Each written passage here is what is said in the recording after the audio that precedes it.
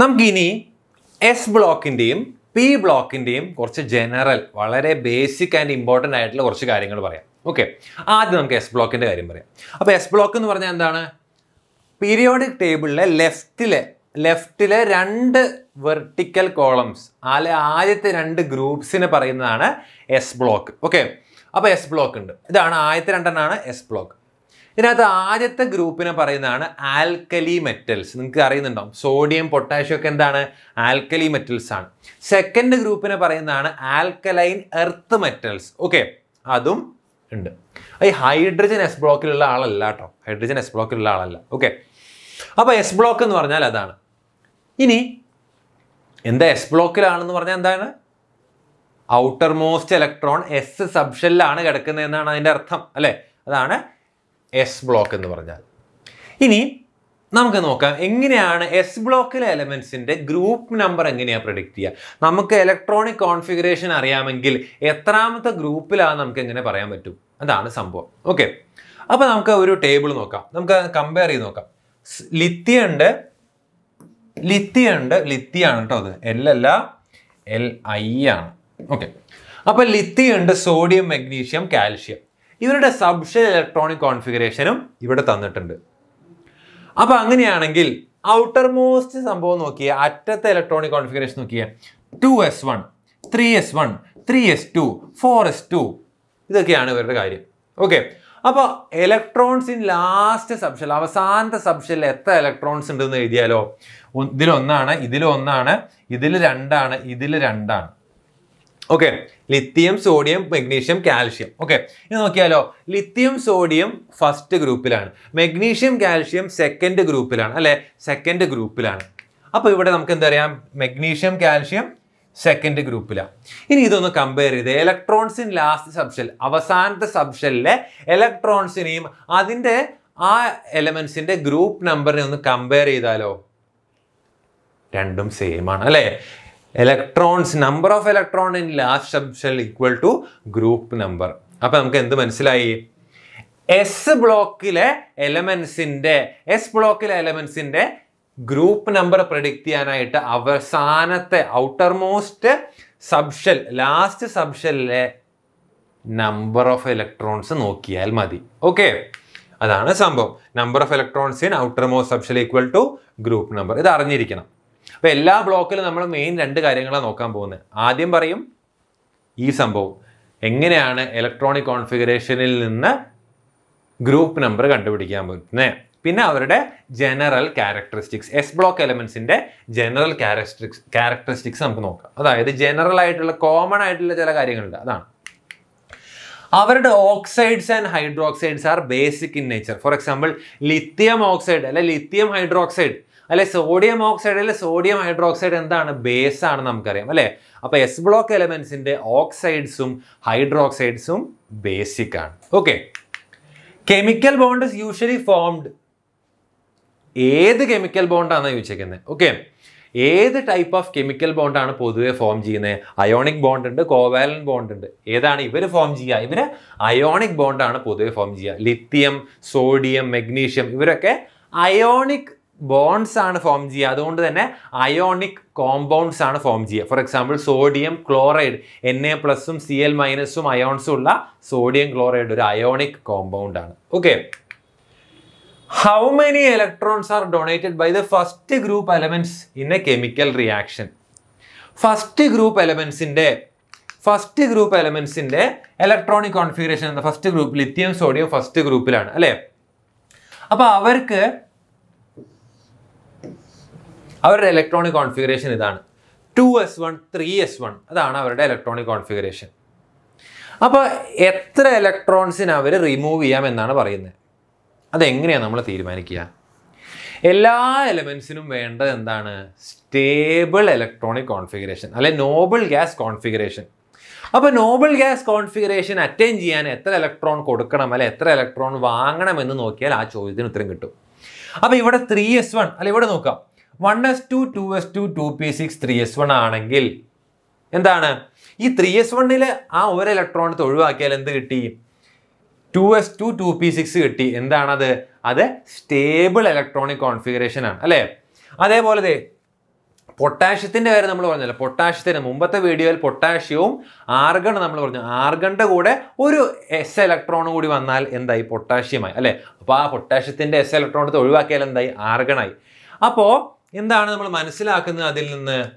S ബ്ലോക്കിലെ first group, S ബ്ലോക്കിലെ first ഗ്രൂപ്പിലെ എലമെൻസിൻ്റെ ഒരു ഇലക്ട്രോൺ എടുത്ത് ഒഴിവാക്കിയാൽ എന്തായി? സ്റ്റേബിൾ ആവും. സെക്കൻഡ് ഗ്രൂപ്പിലെ ആൽക്കലൈൻ എർത്ത് മെറ്റൽസിൻ്റെ 2 ഇലക്ട്രോൺ എടുത്താൽ അവർക്കും സ്റ്റേബിൾ ഇലക്ട്രോണിക് കോൺഫിഗറേഷൻ ഉണ്ട്. ഇവർക്ക് എന്താണ്? ഇവരുടെ NS2 എന്നാണ് ഇവരുടെ ജനറൽ ഇലക്ട്രോണിക് കോൺഫിഗറേഷൻ അല്ലേ. അപ്പോൾ അതാണ് സംഭവം. അപ്പോൾ എന്താണ് ചോദ്യം? എന്തായിരുന്നു? How many electrons are donated? ഓരോ ഇലക്ട്രോൺ അങ്ങ് ഡൊണേറ്റ് ചെയ്യും ഫസ്റ്റ് ഗ്രൂപ്പിലുള്ള ആൾക്കാർ. സെക്കൻഡ് ഗ്രൂപ്പിലുള്ള ആൾക്കാരുടെയോ അവർ 2 ഇലക്ട്രോണിനെ ഡൊണേറ്റ് ചെയ്യും. ഓക്കെ. Formula of oxides. എന്താണ് ഇവരുടെ ഓക്സൈഡ്സിൻ്റെ ഫോർമുല?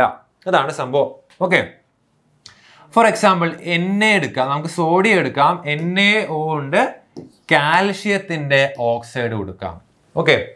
അപ്പോൾ എന്താണ് ചെയ്യേണ്ടതെന്ന് വെച്ചാൽ ഫസ്റ്റ് ഗ്രൂപ്പിൻ്റെ വാലൻസി 1 ആണ്. ഫസ്റ്റ് ഗ്രൂപ്പിലെ എലമെൻസിൻ്റെ വാലൻസി 1 ആണ്. കാരണം എന്താ? അവർ ഒരു ഇലക്ട്രോണിനെയാണ് ഡൊണേറ്റ് ചെയ്യാൻ പോകുന്നത്. അപ്പോൾ അവരുടെ വാലൻസി 1 ആണ്. അപ്പോൾ സോഡിയം, ലിത്യം അവരുടെയൊക്കെ വാലൻസി 1 ആണ്. അതേസമയം കാൽഷ്യം, മഗ്നീഷ്യം സെക്കൻഡ് ഗ്രൂപ്പിലുള്ള ആൾക്കാരുടെ വാലൻസി 2 ആണ്. അപ്പോൾ നമുക്കൊരു കാര്യം ചെയ്താലോ, വാലൻസി ഇവിടെ മുകളിൽ എഴുതി വയ്ക്കാം. വാലൻസി അല്ലെങ്കിൽ ഓക്സിഡേഷൻ സ്റ്റേറ്റ് എന്ന് എഴുതിയാലും മതി അല്ലേ. അപ്പോൾ ഇവിടെ ഓക്സിജൻ്റെ -2 ആയിരിക്കും, സോഡിയത്തിൻ്റെ +1, കാൽഷ്യത്തിൻ്റെ എന്തായിരിക്കും? കാൽഷ്യത്തിൻ്റെ +2 ആണ് അല്ലേ. +2, ഓക്സിജൻ്റെ -2. ഇനി എന്ത് ചെയ്താൽ മതി? ഈ നമ്പറിനെ എക്സ്ചേഞ്ച് ചെയ്തിട്ടാൽ മതി. സിമ്പിൾ വേണ്ട, നമ്പറിനെ എക്സ്ചേഞ്ച് ചെയ്തിടുക അല്ലേ. അപ്പോൾ Na എന്നുള്ളത് Na2O ആവും അല്ലേ. അപ്പോൾ കാൽഷ്യത്തിൻ്റെ Ca2O2 എന്ന് എഴുതണോ? വേണ്ട, CaO എന്ന് എഴുതിയാൽ മതി അല്ലേ. അപ്പോൾ ഇൻ ജനറൽ ഫസ്റ്റ് ഗ്രൂപ്പിലെ എലമെൻസിൻ്റെ ഓക്സൈഡിൻ്റെ ഫോർമുല എന്തായിരിക്കും? X2O എന്നായിരിക്കും അല്ലേ. സെക്കൻഡ് ഗ്രൂപ്പിലെ ആൾക്കാരുടെ ഫോർമുല എന്തായിരിക്കും? YO എന്നായിരിക്കും അല്ലേ, യോ എന്നായിരിക്കും. അപ്പോൾ എക്സ് എന്ന് പറഞ്ഞാൽ ജനറലി ഞാൻ റെപ്രസെൻറ്റ് ചെയ്യാൻ എടുത്ത എക്സ് എന്ന് പറഞ്ഞാൽ ഫസ്റ്റ് ഗ്രൂപ്പിൽ ഏത് എലമെൻറ്റിനെയും ജനറലി പറഞ്ഞാണ്. Y എന്ന് പറഞ്ഞാൽ സെക്കൻഡ് ഗ്രൂപ്പ് എലമെൻസിനെ ജനറലി പറഞ്ഞു. ഫോർ എക്സാമ്പിൾ മെഗ്നീഷ്യം MgO എന്നായിരിക്കും. ഇപ്പോൾ ലിത്യം ആണെങ്കിൽ Li2O എന്നായിരിക്കും. ഓക്കെ, സിമ്പിളാണ്. ഓക്കെ. ഇനി ഇവരുടെ അടുത്ത വളരെ ഇമ്പോർട്ടൻ്റ് ആയിട്ടുള്ള ക്യാരക്ടറിസ്റ്റിക് ആണ് more metallic character. Metallic character എന്ന് പറഞ്ഞാൽ എന്താണ്? ഇലക്ട്രോണിനെ ഡൊണേറ്റ് ചെയ്യാനുള്ള താല്പര്യത്തിന് പറയുന്നതാണ് മെറ്റാലിക് ക്യാരക്ടർ. അപ്പോൾ ഇവർക്ക് first ഗ്രൂപ്പിലെയും second ഗ്രൂപ്പിലെയും alkali മെറ്റൽസിൻ്റെയും alkaline earth മെറ്റൽസിൻ്റെയും ഒരു സ്വഭാവമാണ് അവർക്ക് ഇലക്ട്രോണിനെ കൊടുക്കാൻ ഭയങ്കര ഇഷ്ടമാണ്. കാരണം എന്താ? അവർക്ക് സ്റ്റേബിൾ കോൺഫിഗറേഷൻ കിട്ടാം. അതുകൊണ്ട് പറയുന്നതാണ് അവർക്ക് വളരെ ഹൈ മെറ്റാലിക് ക്യാരക്ടറാണ്. അതേപോലെ തന്നെ less ionisation energy. Ionisation energy നമ്മളത് പഠിച്ചാണ് അല്ലേ, മുമ്പ് പഠിച്ച അയോണൈസേഷൻ എനർജി എന്ന് പറഞ്ഞാൽ ഒരു ഇലക്ട്രോൺ എടുത്ത് കളയാനുള്ള എനർജി. കാരണം എന്താന്ന് പറഞ്ഞാൽ ഇവരുടെ ഔട്ടർമോസ്റ്റ് എസ് ഓർബിറ്റൽ അല്ലേ, എസ് സബ്ഷെൽ ഉണ്ടല്ലോ. ഇത്ര ഡീറ്റെയിൽ നിങ്ങൾ പഠിച്ചില്ലെങ്കിൽ കുഴപ്പമില്ല, അത് നിങ്ങൾക്ക് പഠിക്കണ്ട അല്ലേ. അത്ര ഡീറ്റെയിൽഡ് പോയ കൺഫ്യൂഷൻ ആവും. ഓക്കെ, ആ ഭാഗം ഒന്ന് കട്ട് ചെയ്ത് കേട്ടോ. പിന്നെയുള്ള ഒരു ഇമ്പോർട്ടൻറ്റ് സംഭവമാണ് ലെസ് അയോണൈസേഷൻ എനർജി എന്ന് പറഞ്ഞാൽ. അയോണൈസേഷൻ എനർജി എന്ന് പറഞ്ഞാൽ ഔട്ടർമോസ്റ്റ് ഇലക്ട്രോൺ എടുത്ത് ഒഴിവാക്കാനുള്ള എനർജി. ഓക്കെ, അപ്പോൾ ഇവർക്ക് ഔട്ടർമോസ്റ്റ് ഇലക്ട്രോൺ ഒറ്റയ്ക്ക് അവിടെ ഇരിക്കുക പുറത്ത് ദൂരെ, അപ്പോൾ അയാളെടുത്ത് ഒഴിവാക്കാൻ എളുപ്പമാണ്. ഓക്കെ, അതാണ് less ionisation energy. Less electron negativity എന്ന് പറഞ്ഞാൽ എന്താണ്? ഇലക്ട്രോൺ പെയറിനെ കോവാലന്റ് ബോണ്ടായി നിൽക്കുകയാണെങ്കിൽ ആ കോവാലന്റ് ബോണ്ടിലുള്ള ഇലക്ട്രോൺ പെയറിനെ സ്വന്തം സൈഡിലൂടെ കൂടി വലിക്കാനുള്ള ടെൻഡൻസിനാണ് ഇലക്ട്രോൺ നെഗറ്റിവിറ്റി എന്ന് പറയുന്നത്. ഇവർക്ക് ഇലക്ട്രോൺ കളയാനുള്ള ടെൻഡൻസിയാണ് അല്ലേ, അപ്പോൾ ഇലക്ട്രോൺ നെഗറ്റിവിറ്റി കുറവാണ്. ഓക്കെ, ഇനി നമുക്ക് പി ബ്ലോക്ക് എലമെന്റ്സിന്റെ കാര്യം പറയാം. എന്താണ് പി ബ്ലോക്ക് എലമെന്റ്സ് പറഞ്ഞാൽ? ഔട്ടർ മോസ്റ്റ് ഇലക്ട്രോൺ കിടക്കുന്നത് പി സബ്ഷെല്ലാണ്. അതാണ് പി ബ്ലോക്കിലെ എലമെന്റ് എന്ന് പറഞ്ഞാൽ. ഓക്കെ, അപ്പോൾ അവരുടെ നമുക്ക് ആദ്യം എന്താ നോക്കുന്നത്? ഗ്രൂപ്പ് നമ്പറും ഇലക്ട്രോണിക് കോൺഫിഗറേഷൻ തമ്മിലുള്ള ബന്ധം എന്താണെന്ന് നോക്കാം. അപ്പോൾ ഇവിടെ നോക്കിയേ, ഔട്ടർ മോസ്റ്റ് ഇലക്ട്രോണിക് കോൺഫിഗറേഷൻ മാത്രമേ ഇവിടെ എഴുതിയിട്ടുള്ളൂ കേട്ടോ. അപ്പോൾ ബോറോൺ ഗ്രൂപ്പ് നമ്പർ 13 ആണ്, 2s2 2p1 അതാണ് ഇലക്ട്രോണിക് കോൺഫിഗറേഷൻ ഔട്ടർ മോസ്റ്റ്. കാർബണിന്റെ എന്താണ്? 2s2 2p2 ആണ്. അത് കഴിഞ്ഞാൽ പിന്നെ ആരാ? Nitrogen 2s2 2p3, oxygen 2s2 2p4, 17 ആണ് ഫ്ലോറിൻ 2s2 2p5, നിയോൺ എത്രയാണ് 2s2 2p6 ആണ്. അപ്പൊ എന്താ നോക്കിയോ, നമ്പർ ഓഫ് പി ഇലക്ട്രോൺസ് എത്രയാണ് 1. ഓക്കെ, അത് നമ്പർ ഓഫ് പി ഇലക്ട്രോൺസിന്റെ കൂടെ 12 ആഡ് ചെയ്താൽ നമുക്ക് ഗ്രൂപ്പ് നമ്പർ കിട്ടും അല്ലേ. നമ്പർ ഓഫ് പി ഇലക്ട്രോൺസ് ഇവിടെ എത്ര, ഇവിടെ 1 ആണ് അല്ലേ. അപ്പൊ 12 + 1 ആഡ് ചെയ്താൽ 13 കിട്ടി. ഇവിടെ 2 ആണ് അല്ലേ, അപ്പൊ 12 + 2 ആഡ് ചെയ്താൽ 14 കിട്ടി. ഇവിടെ 12 + 3 ആഡ് ചെയ്താൽ 15 കിട്ടി. ഇവിടെ 12 + 4 ആഡ് ചെയ്താൽ 16 കിട്ടി. ഇവിടെ 12 + 5 ആഡ് ചെയ്താൽ 17 കിട്ടി. ഓക്കെ, അപ്പൊ അങ്ങനെയാണ് നമുക്ക് ഗ്രൂപ്പ് നമ്പർ കണ്ടുപിടിക്കാൻ പറ്റുക. ഇങ്ങനെ നമ്പർ ഓഫ് പി ഇലക്ട്രോൺസിന്റെ കൂടെ 12 ആഡ് ചെയ്താൽ മതി പി ബ്ലോക്കിന്റെ കാര്യത്തിൽ. ഓക്കെ, ഇനി പി ബ്ലോക്കിനകത്ത് പല കളർ കാണാനുണ്ടോ? ഇതാണ് പി ബ്ലോക്ക് പറഞ്ഞാൽ റൈറ്റ് സൈഡിലാണ് അല്ലേ. P block 13 to 18th group elements ആണ് പി ബ്ലോക്ക് എന്ന് പറഞ്ഞാൽ. അപ്പൊ അവരുടെ കാര്യം എന്താണ്? അവരുടെ കാര്യം എന്ന് പറഞ്ഞാൽ പല കളർ ഉണ്ട്. ഈ പല കളർ എന്നൊക്കെ പറഞ്ഞാൽ എന്താ? നീല മെറ്റൽസ് ആണ്, ഇതൊക്കെ മെറ്റൽസ് ആണ്. പച്ച നോൺ മെറ്റൽസ് ആണ്. ഇവരാരാണ്? അറ്റത്ത് കിടക്കുന്ന അവസാനത്തെ 18 ഗ്രൂപ്പിലുള്ള 18th ഗ്രൂപ്പിലുള്ള ആൾക്കാർ നോബിൾ ഗ്യാസസ് ആണ്. ഈ ആൾക്കാർ സെമി മെറ്റൽസ് അല്ലെങ്കിൽ മെറ്റലോയിഡ്സ് എന്ന് പറയാം. ഓക്കെ, അതാണ് സംഭവം. അപ്പൊ പി ബ്ലോക്കിനകത്ത് മെറ്റൽസ് ഉണ്ട്, സെമി മെറ്റൽസ് ഉണ്ട്, നോൺ മെറ്റൽസ് ഉണ്ട്, നോബിൾ ഗ്യാസസും ഉണ്ട്. പല ആൾക്കാരുണ്ട് എന്നാണ് ഞാൻ പറഞ്ഞു വരുന്നത്.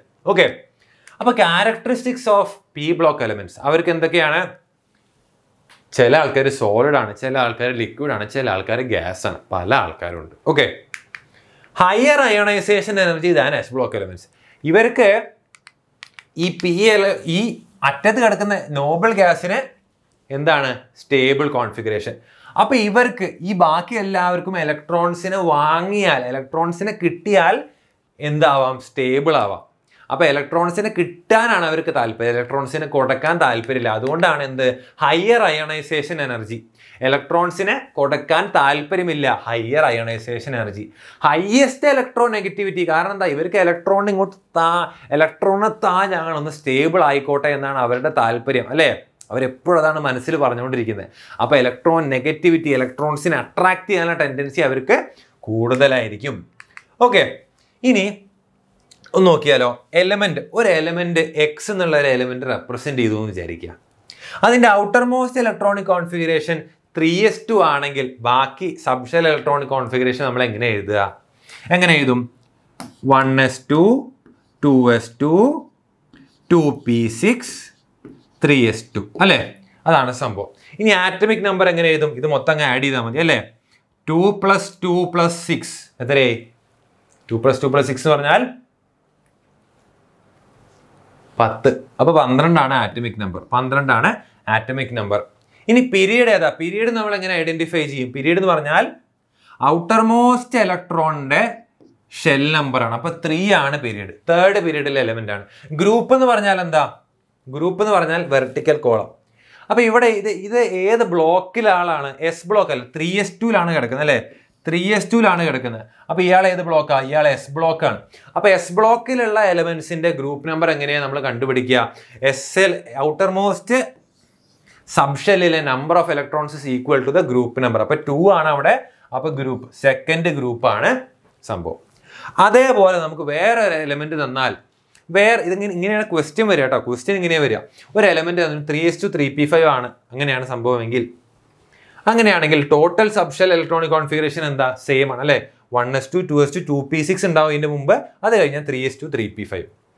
അപ്പൊ ഏത് ബ്ലോക്കാ? 3p5ലാണ് അത് കിടക്കുന്നത്. 3p5 എന്ന് പറഞ്ഞാൽ പി ബ്ലോക്ക് ആണ് അല്ലെ. പി ബ്ലോക്ക് ആണ്. പീരീഡ് ഏതാ? പീരീഡ് ഏതാണ്? 3p5 അല്ലെ. 3 ആണ്. തേർഡ് പീരീഡ് ആണ്. ഔട്ടർ മോസ്റ്റ് ഇലക്ട്രോണിന്റെ ഷെൽ നമ്പർ 3. അപ്പൊ തേർഡ് പീരീഡ്. അപ്പൊ ആറ്റമിക് നമ്പർ എത്രയാണ്? 3s2ന്റെ കൂടെ 12 ആയിരുന്ന 3s2ന്റെ കൂടെ 5 എണ്ണം കൂടി അല്ലെ. അല്ലെങ്കിൽ നിങ്ങൾക്ക് മൊത്തം എണ്ണി നോക്കാം. 2 4 10 അല്ലെ. 2 4 10 പിന്നെ ആരാ? പിന്നെ 3s2 12 17 അല്ലെ. അപ്പോൾ 17 ആണ് ഇവിടെ കിടക്കുന്നത്. 17 ആണ് ആറ്റമിക് നമ്പർ.